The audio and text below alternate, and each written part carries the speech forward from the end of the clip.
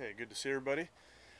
All right, so we'll have a group out there today. We'll rest some guys like we talked about, normal plan. And I think we got one more day here, an acclimation period, have a day off tomorrow, get them back on Monday. So like the work we're putting in, and got to put another good day out there today. Do you have any update on Ronnie?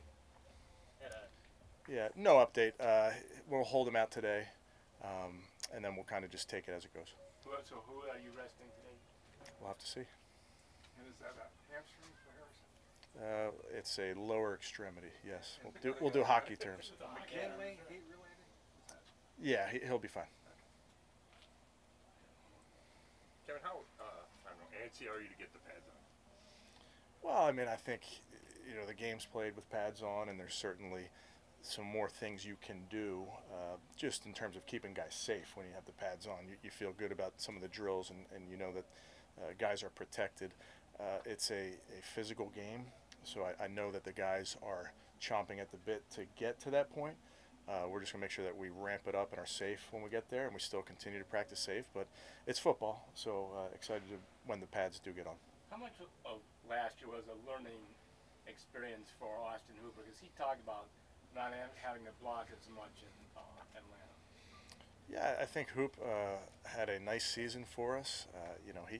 He really battled in a lot of moments, and I mentioned it last year. In a lot of big moments where we're running the ball, he was at the point of attack. He was making big blocks. I mean, think back to even Baker's run at the end of the Pittsburgh game to seal the game. Hoops at the point of attack. So he just did a lot of nice things for us, and we're going to grow his role. And I thought he just really understands now in year 2 how we plan to use him. And again, I do believe his role can grow.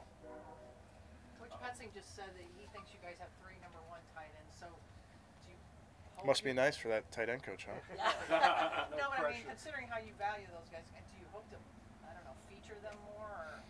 Yeah, I think we like that room. We feel like there's versatility there with those guys. They all have things that they do differently. One guy does really well, maybe the other guy doesn't. So it's just about us finding ways to put them in position to succeed. So, yeah, of course, we like that room. Austin told us that really all 3 guys can play every spot that you ask them to. What kind of rarity and luxury is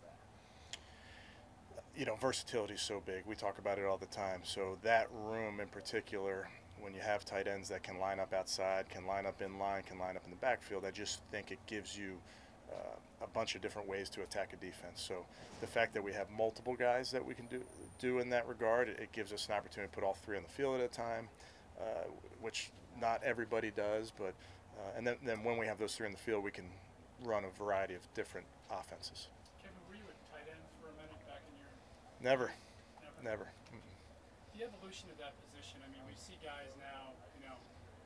They're unbelievably athletic, etc. Do you envision the game evolving continually though around that position, with teams finding better ways to use them, defenses having a scheme to stop them, etc.? Yeah, potentially, Tom. I do think, sometimes you get a wide receiver that you can line up in the backfield. I think back to we had Percy Harvin at the Vikings for a bunch of years and lined him up at running back. So it's really a matter of the more you can do from a positional standpoint. We have running backs that we feel real comfortable lining up outside and throwing them the ball. So, listen, there are certain players that are maybe more one-dimensional, across the league, and they're great players that way. But it's just a classic. The more you can do. I didn't think it was possible to see a player bigger than Myles Garrett, but 58 looks like he is. What do you think you have in him so far? Yeah, Malik's done a nice job going all the way back through the spring, through the workouts in the building. He's really taken to what we're asking him to do. He's good in the meeting room, working really hard. So excited to see what he can do. How much of a long shot is it for a guy who hasn't played in 4 years? Yeah, I think we'll see, Tony. I think that's the fun part of training camp. It's a competition. Like we talked about, when the pads go on, I think it'll be you'll see some guys separate themselves. So I think that's the fun part in this. Malik is going to have an opportunity, so we'll see. Hey, Kevin, 2-part question here. With the fans here yesterday, did you think there was some added energy? If so, how do you think the offense responded to that? How do you think they simply practiced? Yeah, definitely more energy out here, and I think the guys enjoyed it. The fans were loud, they were boisterous, they were into it. So I think offense, defense, I think everybody responds to it well. But I think that's also part of this season is you're going to have full stadiums again. So dealing with the crowd and maybe a hostile crowd, not like this crowd here, you're going to have to operate in those environments. What kind of progress have you seen from Andrew Billings and just what he's had to do to get back after missing a year? Yeah, Andrew's done a great job. I hadn't met him. So we finally met each other this spring. But really good person, understands what we're trying to get done, powerful. So excited to have him out there. Chris Kiffin told us that Billings lost 20 pounds to get to the range you guys wanted. Was that was that like over the course of the off season, or was it between mini camp and coming back here for training camp? Is that a HIPAA violation? No, it's not. Andrew did a great job working on his body. He really did. He's in a good spot. He's extremely powerful. You should hear the weight coaches talk about his power. So he's in a good spot. Yeah, Chris also said he's the strongest guy he's ever seen, and then he said that wasn't hyperbole. Yeah. Does that come to mind for you too? Yeah. He's rare. He has a rare ability to move people. Kevin, you talked about the noise in the stadium.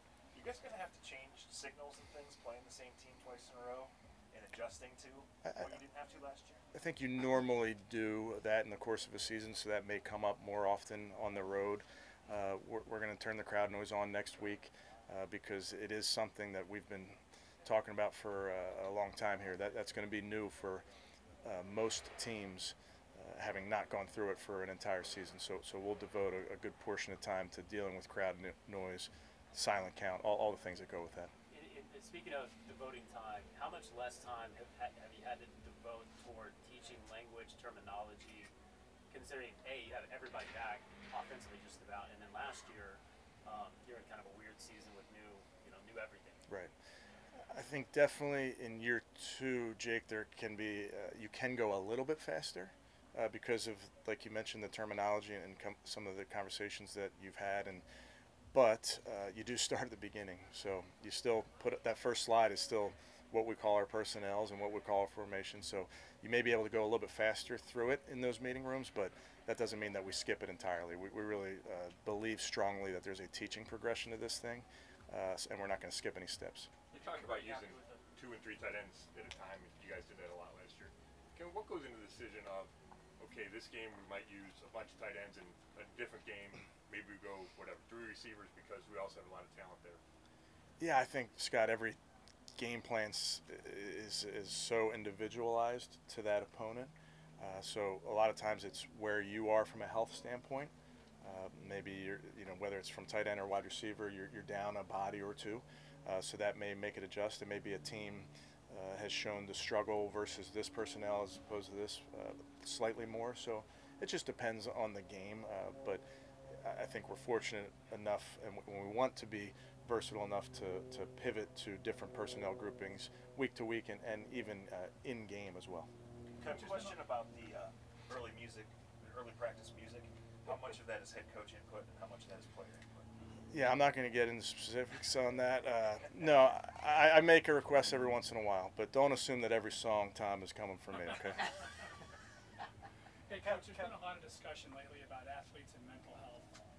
And I know it's always been a component of training and what have you. Is it more emphasized now? Are you guys talking about it more or maybe doing other things that you had in the past?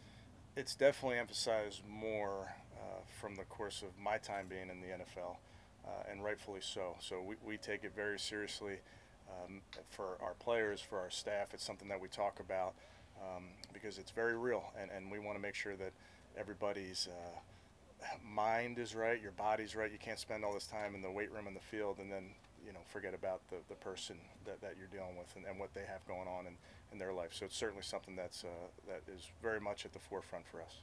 Kevin, Malik Jackson's another guy in that D-line, and he's been on great defense since he's won. That's a fine.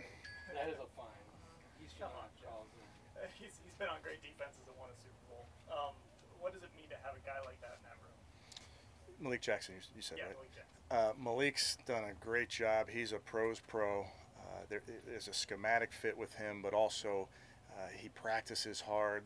The guys enjoy being around him. He brings a lot of energy to what we're doing, and like you mentioned, he's been on a bunch of good defenses. So excited to have him as part of that group. I just think it's never a bad thing when you have a veteran in there that's been there, that's gone through it, that's been on good football teams, that understands this scheme. I think it's really important. There's so many new faces at tackle. Was it a concerted effort to overhaul that group, and why? You're saying defense tackle. I wouldn't say it was a concerted effort, Tony. I just think that's the evolution of how this offseason flowed, if you will. So I thought Andrew and his crew did a great job identifying guys that fit us and that fit our scheme, fit our culture. So it's a competitive group. How satisfied have you? We've asked you a lot about everyone coming back and using the same system. And just how satisfied have you been with the retention from the players and them remembering everything that you were hoping that they're remembering so that you could move things forward? Yeah, I think the guys are working hard. It's not perfect. You're seeing mistakes out there that we have to clean up.